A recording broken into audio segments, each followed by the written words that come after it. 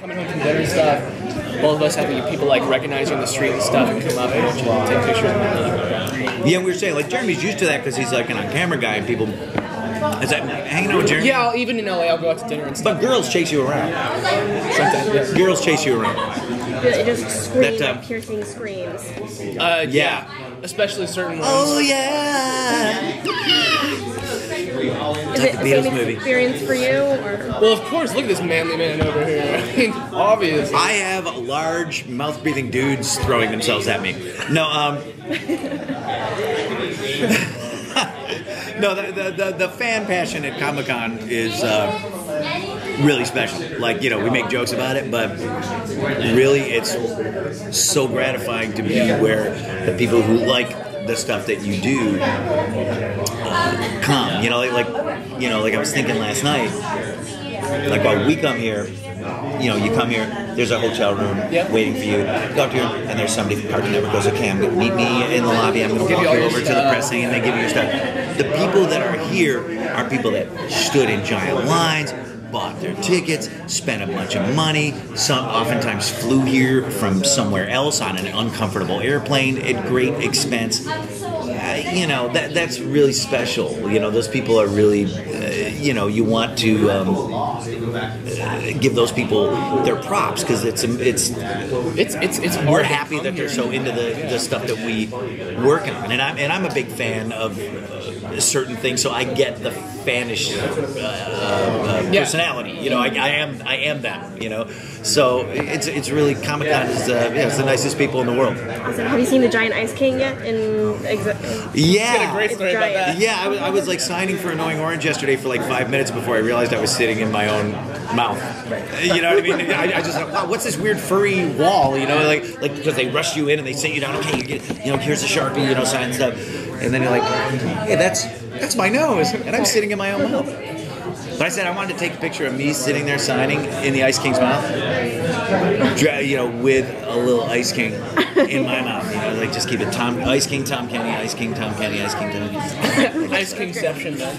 Yeah, like Ice Kingception. Whoa, that's heavy, man. That's crazy, bro. You guys ever consider calling people up in character voices and like prank calling them or anything like that? I've done it, but not in Finn's voice, and not with my phone. Like I do it on my friend's phone, so that the number. But is that because people put it up to you? But it's like, oh, my kid's having a birthday party, and they really love Adventure Time. Could you call them up? It depends on the person. Some people I would definitely do that for. Like I even had D. Bradley Baker. He does Cinnamon Bun on the show. He does, every show, every like monster he's like the utility infielder. Yeah. He's there. He had me come up the other. He came up the other day. He's like, "Hey, can you little voice record like video thing for my nephew?" And I was like, "Yeah, dude, of course." Like, because I know him. Like, I love him. He's a cool guy. And I was like, dude. Yeah. But in terms of like just calling and messing with people as the Ice King, you know, how great would it be though? If that pizza's not here in a half hour, I'm coming over there and blasting you with zaps. I mean, why not? I mean, you know, if you're out in the crowd, you guys just start having like a voice battle or something. Yeah. Time for some whiz biz. It's about to get real crazy in here. I usually don't do stuff like that. Like if somebody wants me to leave a message for somebody, I'll always do that. But but it's like for me at least, like part of the cool thing about voice acting is the anonymity that you can have. You know, so it's like you don't out yourself more often than you need to.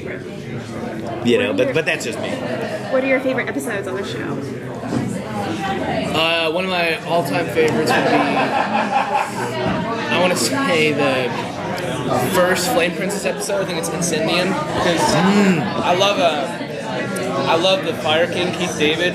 He just has this great baritone voice. Great voice. Yeah, great voice. He's one of those guys like that's his one voice, like it's his real voice. Yeah. But you don't need anything else. Like that voice will get him through his whole life, and he'll have more work that he can ever handle because his real voice is just. And it's just like, wow, you know, what would that be like? Just like open your mouth and that comes out of you. You know, it's like whenever he talks, people always try to listen. Yeah, exactly. Yeah. He's that guy. He does a lot of that. But what's your favorite episode? Oh man, you know, I tend to like the fan favorite ones, you know, the Fiona and Cake episodes, I tend to like the Marceline Ice King flashback episodes. I can't remember, I'm not good with titles, but the ones where they're kind of wandering around this post-apocalyptic Earth. Like those are, I think I like those because they're fun to act like it's different than stuff that you get to do on any other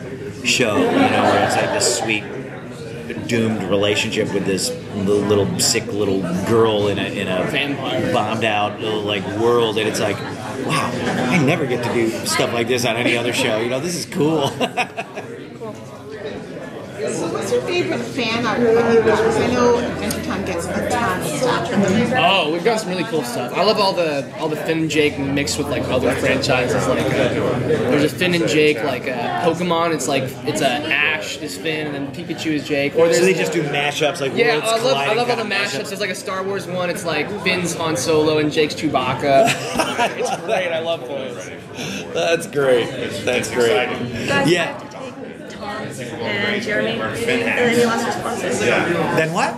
Was there a last question or response or something? No, well, I guess I would say in terms of fan art, I love, we were talking about those second and third and fourth tier characters because the Adventure Time world of Ooh is so big and has so many people. It's like Springfield or something on The Simpsons. There's 20th tier characters. Yeah, exactly. So I love when somebody just we'll do Starchy the Gravedigger or Cinnamon Bun or we'll just do some really elaborate oil painting of a character who's really minor on the show, but it speaks to them. It's kind of like Boba Fett was when he first showed up in Star Wars. Where you're like, wow, that guy's only in the movie for 30 seconds, but he's the guy everybody likes. It's I love when a minor character connects at a weirdly deep level with people. I think it's because there's not a lot of backstory yet. People can put their own baggage on it. They can pack the baggage themselves. So.